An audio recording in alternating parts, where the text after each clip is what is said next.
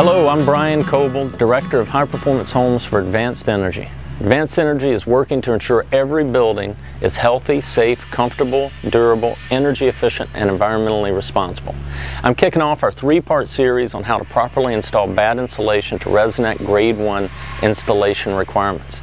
We're in a neighborhood of Energy Star homes, and we've selected a home under construction to follow the insulation crew through the installation process. First, we'll walk through the home and take note of all the areas that need to be insulated and what needs to be done in advance of the installation going in. There are many places in a home that require insulation to meet specific energy efficiency criteria, and many of these can be missed if they're not noted beforehand. Then we'll watch as a professional insulation contracting crew insulates the home to Grade 1 requirements. I think you'll be impressed by some of the techniques they use to make sure all the nooks and crannies are addressed. And then finally, we'll walk back through the home after the insulation has been installed and see if it meets the criteria and passes inspection. Along the way, we'll cover some of the framing details, tools, and safety recommendations that I think you may find useful. So come with me as we see what it takes for a Grade 1 insulation job.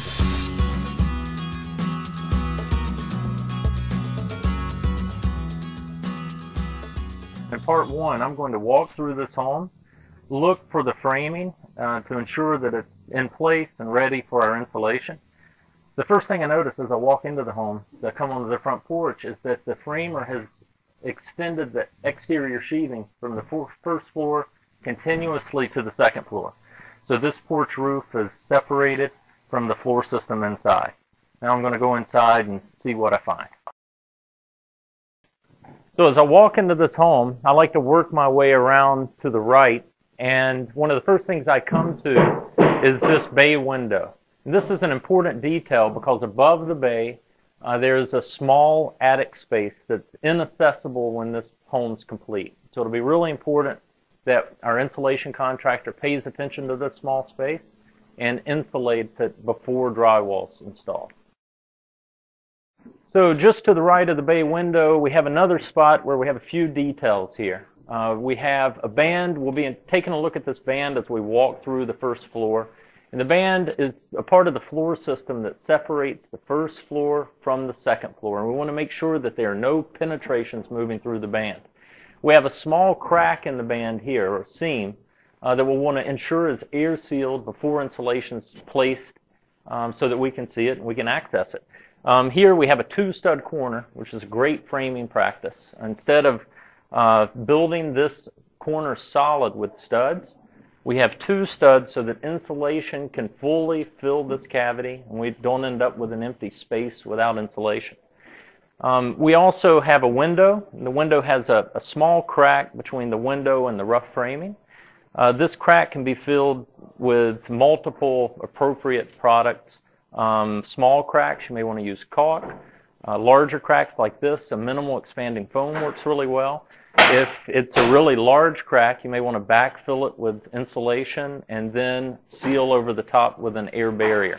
The important piece about this crack is ensuring that you have an air barrier in place to stop airflow around the window. So now we're here at the fireplace insert, and the important detail here is ensuring that we've insulated and backed behind this fireplace to bring this cavity inside the conditioned space. So we have insulation and a rigid backing that can stop air, an air barrier here. And this air barrier can be OSB, gypsum board, any rigid material that stops airflow. And we just have to ensure we insulate before it's installed. And you can also see that it's been air sealed well. Above this is similar to the bay window that we talked about earlier. We have a miniature attic space. We have to ensure that this is insulated before drywall is installed. So here I'm in the kitchen nook, and one of the things we really want to avoid when installing insulation is wind intrusion. Wind or air that moves through the insulation reduces the R value of the insulation. So here you can see at the top above this window we have a vented soffit on the outside, and to protect the insulation from the air that's coming in through that soffit, there's OSB from the sheathing that's running up, and there are also baffles in place that the insulation installers pre-install. So this ensures that air goes into the vented soffit, up and over the edge of the insulation instead of passing through it. So as I mentioned early on, as we walk through this home, we're going to continue to take a look at the band system, which makes up the second floor system and separates the first floor from the second. In this case, I'm in a bathroom. We have a penetration going through that band, and the penetration is the bath's kitchen, or the bath exhaust. And before insulation is installed, we want to ensure that we have an appropriate material sealing this penetration before the insulation goes in. And then this plumbing vent stack, we want to ensure, if possible, we can have insulation placed behind that vent stack as well as in front of it so that we reach the full R value of the insulation. So we're still in the first floor bathroom, and we have an interesting detail where in the corner of this home we have an exterior closet that will be unconditioned. This wall will be insulated, and above this wall the second story floor system continues over it, essentially a cantilever, as a cantilever. The insulation installer will fill this cavity with insulation and then come back and cap the end with an air barrier, any rigid material that can stop air. Also seal it to create a six-sided assembly for that insulation and ensure air outside of the building can't make it into this floor system.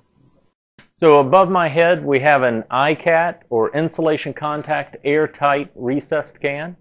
This fixture allows us to insulate over the recessed can instead of boxing around it and leaving a void in our attic insulation. It also ensures that the connection is airtight. We're not losing house air to the attic or bringing attic air into the home. It's important to remember this Energy Star home is being built to the latest Energy Code standard. That means that care and attention are paid to those things that increase the energy efficiency of the home. The insulation contractor plays an important role in meeting the Energy Code requirements and needs to make sure that the exterior sheathing of the air barrier extends from the first floor to the second floor. Inaccessible spaces are air sealed prior to installing insulation. Band joists are air sealed, and care is taken to ensure that insulation is installed properly in small and irregular cavities. Baffling is in place at the vented soffits. Cantilevers and similar framing are insulated and capped, and that Ikats and can lights are completely insulated top and sides. In addition to this presentation, NAIMA and its members have a host of how-to resources that are available online free of charge. That completes our pre-installation walkthrough. Now we'll follow the professional insulators. They're quick, exacting, and thorough, and I think you'll be impressed.